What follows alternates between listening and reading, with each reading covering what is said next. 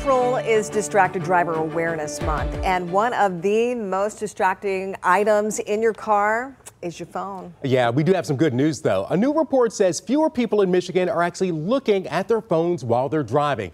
The study comes from the nonprofit Governor's Highway Safety Association and Cambridge Mobile Telematics. It finds that the average reduction is 9.5%. That's how much fewer minutes people are spending, or how much less time people are spending on their phones while driving. And 7 traffic anchor Allie Hoxie went out to speak with drivers to see if they think that the numbers match up. So Keenan and Alicia, this was a really interesting day for me to speak to drivers because I went to 2 separate locations to talk to people, an EV charging station in Livonia and then a gas station in Dearborn. And what struck me, those EV station drivers said that they've seen fewer people on their phones. However, those filling up at the pump say they still see it happening all the time.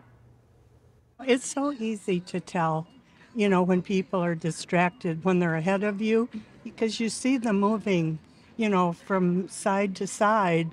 Do you think the law is working? No. In June, a hands-free driving law went into effect here in Michigan, something Larry Ely tells me he stressed to his grandson. I just taught my grandson how to drive. That was one of the main things I stressed to him, not to use your phone while you're driving. So I think it's not enforced like it should be. So you think enforcement needs to be stepped up?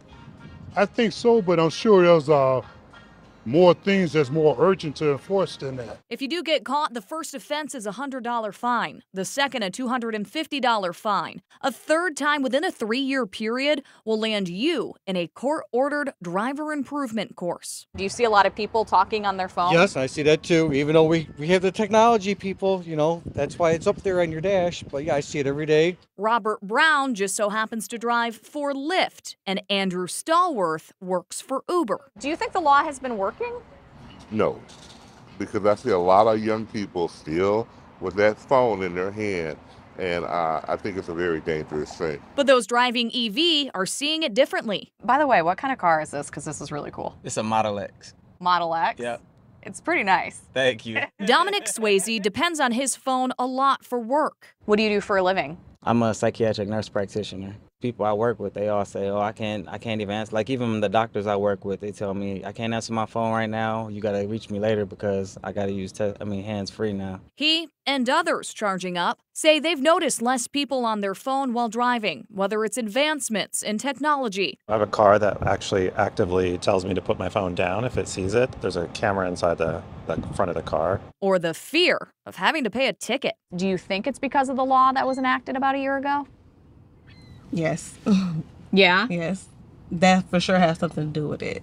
You want to get tickets, pulled over, yeah. Would you be surprised if I told you that there actually has been a decrease according to a new study? I don't believe that. Not based on what I see in this area. That same study estimates the law prevented more than 2,400 crashes, 11 deaths, and 1,400 injuries, and not to mention $98 million in savings for drivers that they would be spending fixing up their car after these crashes. Yeah, and he called out younger drivers, but I see all kinds of people on their phone. Yeah, it's kind of a mixed bag. Sometimes I feel like we're good to go, and then other times I'm like behind a slow driver and I go to pass and they're talking on their phone. Or at a red light, a traffic light. Oh yeah, it's gotta still do it. Still against illegal. the law, That's right. even at a red light. Good point, Alicia.